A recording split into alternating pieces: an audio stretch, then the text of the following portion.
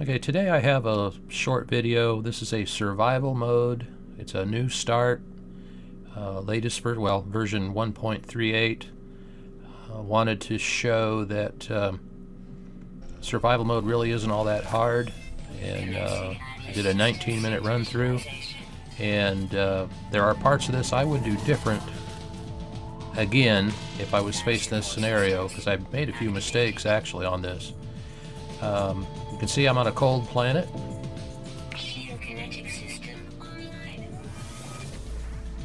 And as soon as the intro gets through spawning, we will get started.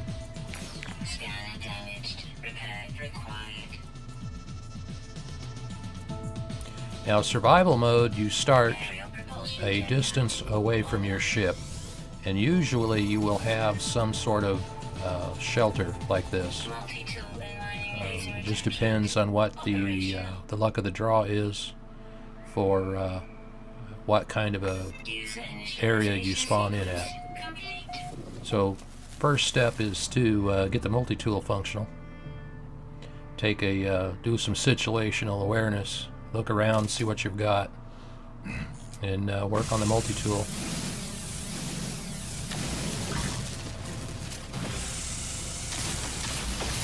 And I'm gathering some carbon here.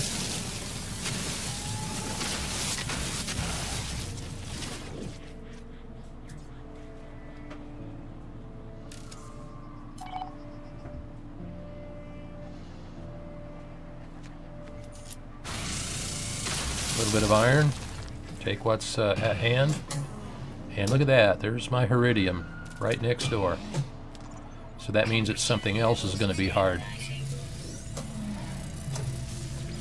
I pop in here, grab what I need to out of here. You notice I didn't get the shield. We'll leave that for later, just in case. So now we're going to see what we need.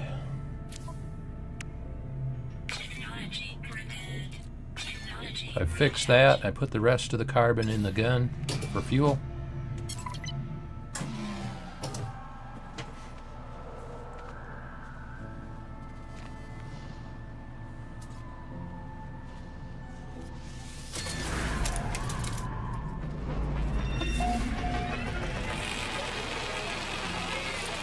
The only part of this video I might speed up is the times I'm in shelter waiting to recharge. Other than that, I'm going to leave it run at full or at normal speed.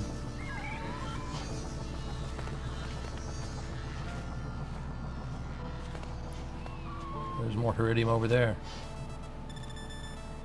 And it's sort of, kind of on the way to the ship.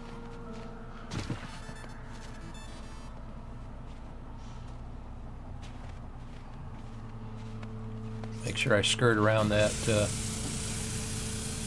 plant that likes to whip you. Some plutonium. And I'm already approaching 50% on my thermal protection. There's some zinc. I haven't scanned yet because I haven't fixed that portion of the scanner. As I try to make sure I keep track of where I'm at in relation to the Heridium, because that's going to be my shelter. At least that's the plan at this point. Of course, I'm doing this voiceover, so I have already played it and edited the video, or ran through the video.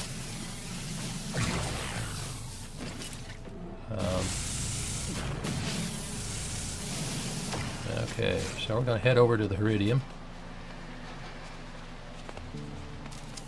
And I am sprinting. I think what I'm going to do here, well, I know what I'm going to do here. I'm going to use the gold as shelter while I harvest the Heridium.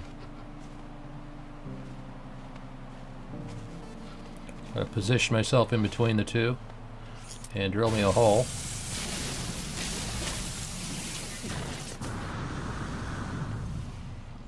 Okay, so now I'm in shelter, and I need to get a view of the Heridium so I can mine it. There we go. So we will mine Iridium now. Make sure I've got room.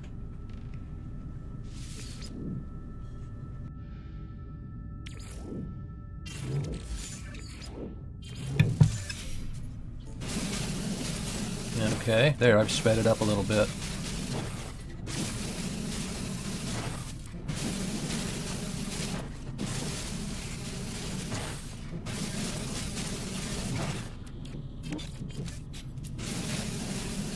And you can see I'm mining and then I'm moving it to the ship,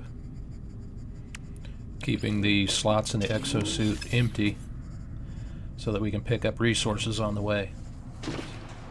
So I've got quite a bit of Iridium, and now I'm going to go ahead and head on out. I'm recharged as far as the thermal protection goes. So we're going to make our way toward the ship. Got a reasonably rugged landscape here.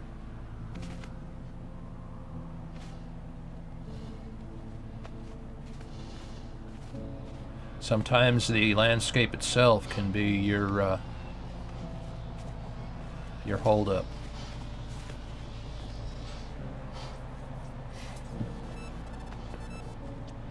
And really, there's not a lot of iron. I mean, there's carbon, and there's some iron in patches.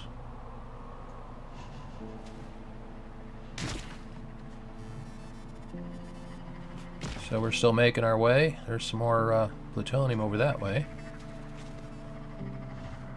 And I'm gonna probably bypass that.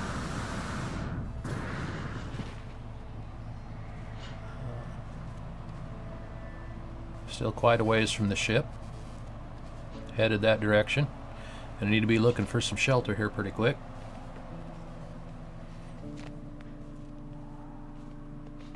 Something over there. Some more plutonium. We'll grab that.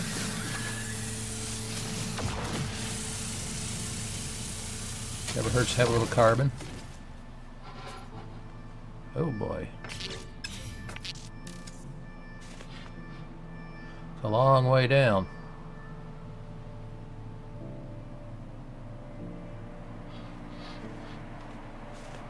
Geronimo.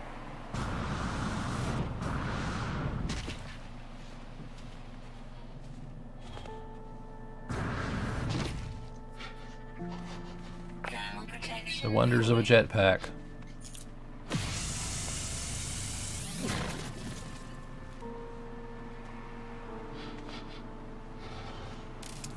Probably should have went ahead and got that plutonium. But you can see my thermal protection's about out, so we need to find some shelter. And it looks like we got some caves, so we will chance going into the cave. Hope there aren't any crawlers in here. And that's what you call cutting it close. So while we're waiting to recharge, I'll grab some iron. Weapon charge depleted.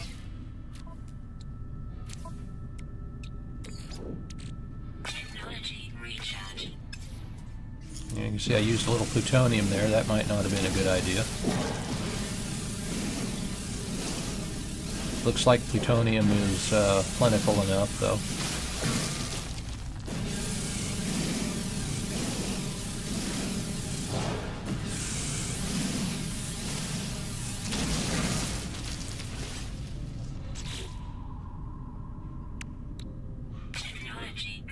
Okay, so our gun's fixed finally. I normally fix the gun a little sooner.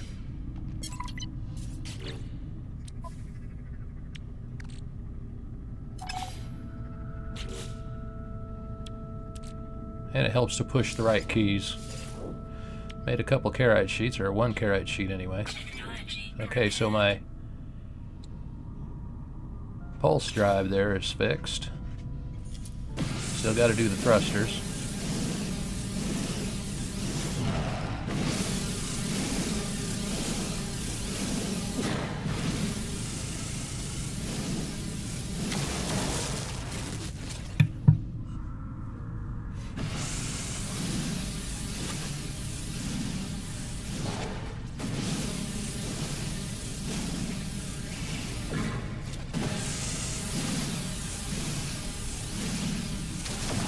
at this point I'm about halfway through the video.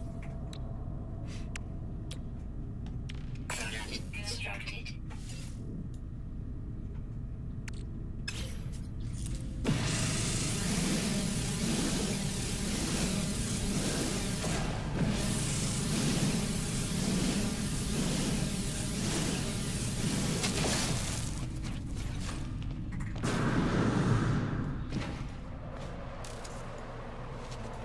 Okay, so we're on the move.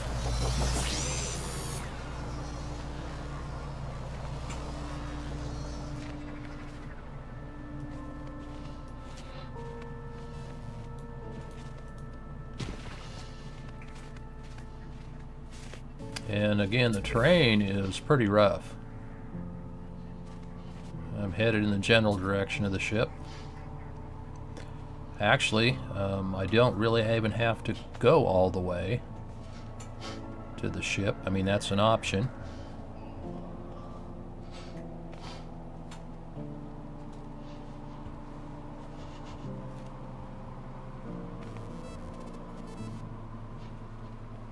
Okay, we're going to duck into this cave for a little bit. Temperature levels stabilizing. And maybe we'll get lucky and this thing will come out a little closer to the ship. Oh, there's some plutonium.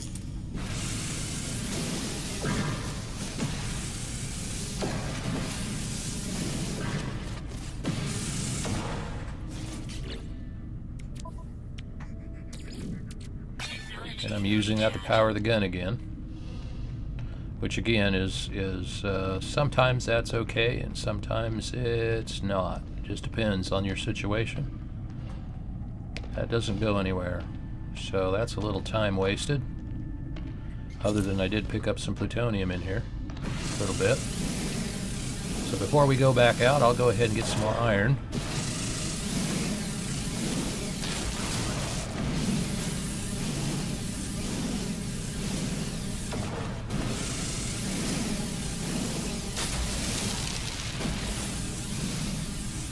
Since it's plentiful right here, and I'm in shelter, I might as well.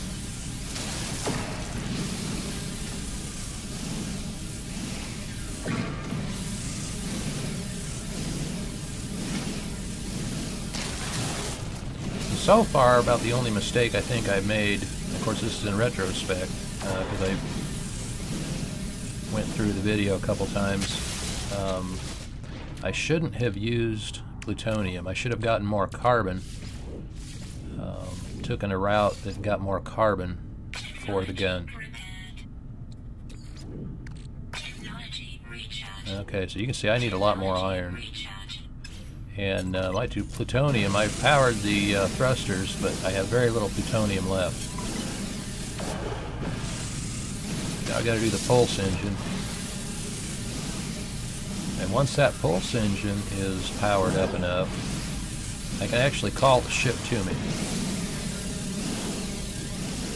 So your options are to go ahead and walk the remaining distance, pick up more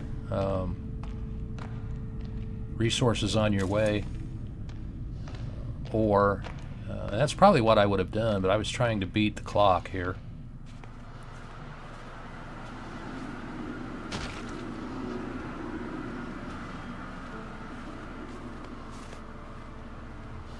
It looks like there's plenty of shelter areas, and again, it looks like the plutonium, it's not in huge bunches, but it's seems to be quite plentiful. So I ended up calling the ship. And we'll get that going. I'm going to take off. But the problem with doing it this way is I do not have enough plutonium now to get the ship off the ground. So guess what I got to do? I've got to go find some more plutonium. So again, you've got to be aware of how many resources you've got when you're you know, making these decisions. And that was probably kind of a bonehead decision I made there. Should have went ahead and made sure I had plutonium first, you know, and what level I had, and then worried about making the decision whether to, I still don't have enough, making the decision to bring the ship to me or not. Because like I said, there's looks to be plenty of shelter in these caves, so it's not like I really had to worry too much. Just go from cave to cave, pick up some more plutonium on the way, and if I got to the point where I had another 200 or 300 plutonium, then go ahead and call the ship. But that was kind of a bonehead mistake there, or a, well, not really a mistake, but getting in a hurry, not being aware of you know, not being prepared, and really think that scenario out prior to pulling the trigger on it. So I'm going to have to spend a little time, you know, the time I could have been walking to the ship to start with, finding some more plutonium. So here's a cave. I need to go. I'll go ahead and jump in there, and maybe I'll find some plutonium in there. Oh, there's some.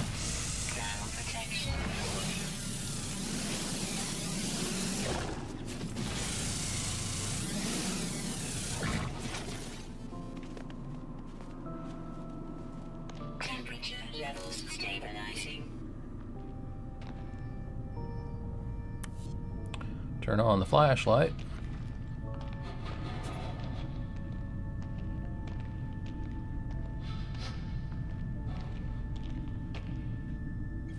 There's some plutonium over there.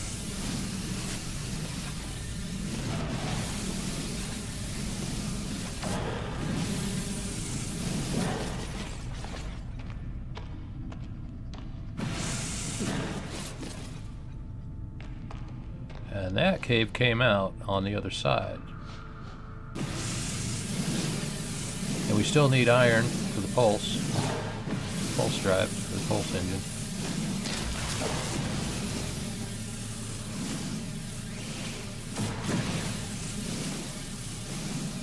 And I'm pushing it awful close because I'm down to 5% now on my gun.